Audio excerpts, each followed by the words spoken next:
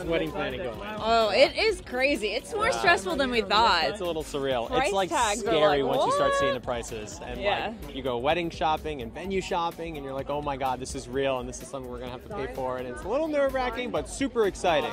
So we're trying to get married for next summer. So it's not fast-paced, but you know. But you know, you have to book your venue like a year ahead of time. They were saying that women book their venue 2 years ahead of time before they even met their before they got engaged. Before they got engaged, excuse me. And we didn't do that because we're normal. Well, have you guys officially moved in together yet? Or? Yes. Yeah, so we're moved in. I moved in.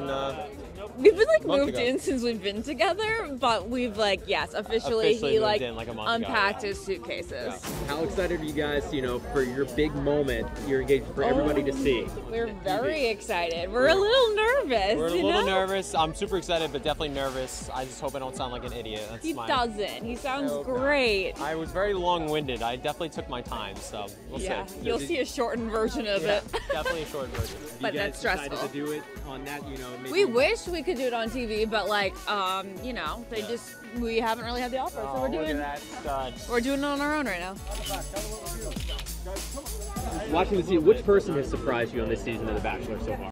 Well, Leo, really. Leo, we didn't think was going to be so gross. Yeah, Leo's kind of disappointing right now. I mean, we'll see where that goes.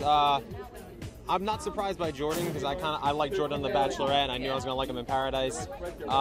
Tia. I think Tia's the biggest surprise. Oh my God, I am loving Tia so much. I liked her on Ari's season, but I'm like loving her now. And the whole Colton and Tia storyline is kind of like close to our heart, so we're rooting for them, you know. And she's really funny. She's super funny. I didn't see that on The Bachelor.